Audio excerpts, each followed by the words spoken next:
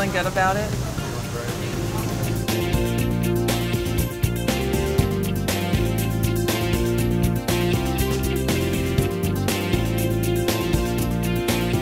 Are you a chocolate lover? Yes.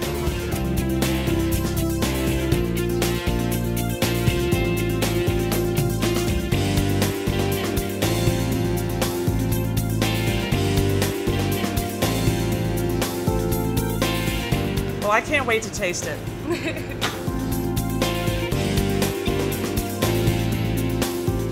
So the students have finally finished their challenge. I'm so excited to taste their dishes, but before I do, I have a friend that's gonna help me come in and critique. He is season 11 winner of Top Chef New Orleans, Nicholas Elmi. Come on in, Nick.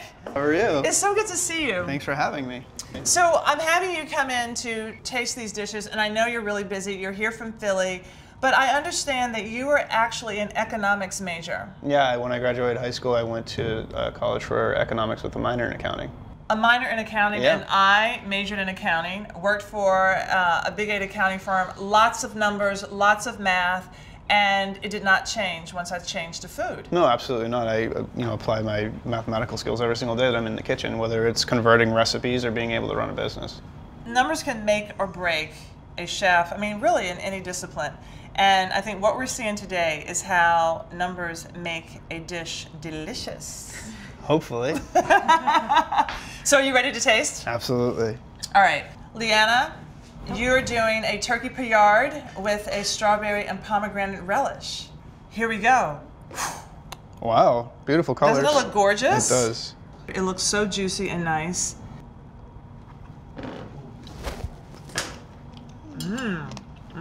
Oh, the ginger's great.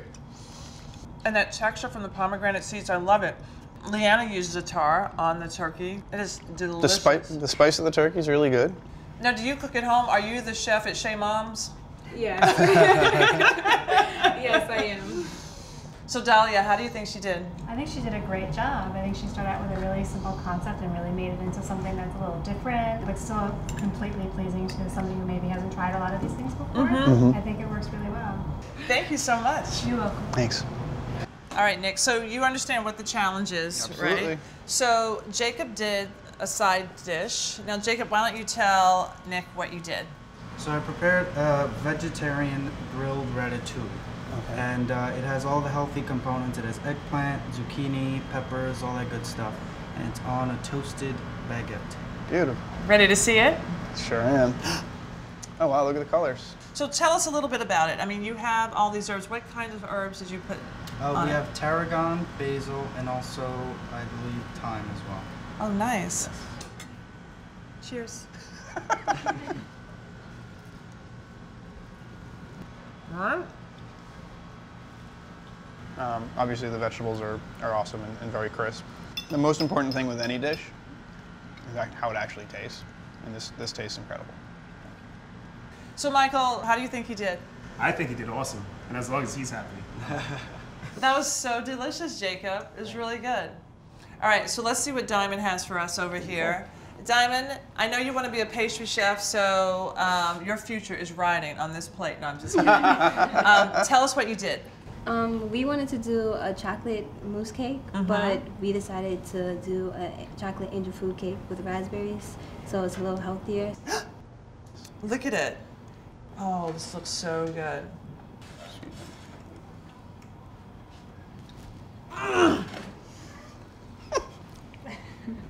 No, it's really good. And you know, there are raspberries in the center. It's got the right amount of tartness from the berries. The chocolate certainly shines, but it's so light and fluffy. It's really great. So tell me how you all actually lightened up this cake. We used egg whites. By whipping them. Yeah. It really creates a lot of air in the batter, and that's what makes it so light and fluffy. But this was delicious. It was so good, and I think the focus today being on healthier food and seeing how we've had all of these dishes and they're lighter and but you don't miss anything. You don't miss any of the fat. I mean, it's definitely sustainable to do all of these dishes in a healthy way. All right, so Nicholas, our top chef, how do you think the students did? I'm very pleasantly surprised with the food today. It all tasted very good. Some of it was very creative. Some of it was very beautiful. But most importantly, at the end of the day, it's how it tastes. And all of it tasted great. Yeah, it really did. It really did. So after this spectacular tasting of food, I actually have my own challenge for Oh. the students today. Yeah. Yeah, let's have it. We've been showing you how important math is in the kitchen and in everyday life. But we've also been talking about a really important issue, healthy eating. The new food plate, an updated version of the food pyramid, says that the average high school student needs about 50 grams of protein every day. Protein can come out in different types of ingredients. What I want to know is about what percentage of the student's daily protein intake is in today's meal. Wow, great question. So Kim, what do you think? Healthy eating can be a difficult problem to solve. 50 grams of protein sounds reasonable, so let's see what percent this meal provides.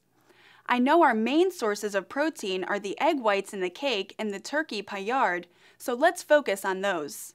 The angel food cake used 385 grams of eggs, and it served 6 people. We had 6 ounces of turkey to serve 2 people. Eggs and turkey don't contain the same proportion of protein though. Egg whites are 10% protein and turkey is 18% protein. First, we'll figure out how many grams of protein we're getting and then we'll calculate what percent of 50 grams that is. Because we eat 3 meals a day, if the final number ends up being over 1/3 of our daily value, I'd call that a win. First, I'll find the amount of eggs that each individual serving has. 385 divided by 6 equals about 64 grams in one serving. But only 10% of that is protein. So multiply 64 by 10%, or 0.1, to see how many grams of protein are in each serving. That comes to 6.4 grams. Now for the turkey. First, let's convert it to grams so it matches the eggs. 1 ounce is about 28.35 grams. So 6 ounces would be 6 times that, or 170.1 grams. Just like with the eggs, I only want 1 serving. Because this recipe makes 2, not 6, I divide by 2. That's about 85 grams. The turkey is 18% protein, so we multiply 85 grams by 18%, or 0.18, to find the amount of protein in the turkey. That's 15.3 grams of protein per serving of turkey, over twice what the eggs are providing. Now that we know how much protein we're getting in our eggs and turkey, we add the 2 quantities to find the total amount of protein in the meal. That comes to 21.7 grams. We just need to find what percent of the recommended 50 grams a day that is. That's a ratio over 50, and a percent is a ratio out of 100. Since the denominator doubled, we can double the numerator without changing the value of the fraction. That's the same as 43.4%. So this meal gives us 43.4%, or well over 1/3 of our daily recommended 50 grams of protein. Pretty good for one meal. Kim, thank you so much. You've been a tremendous help today.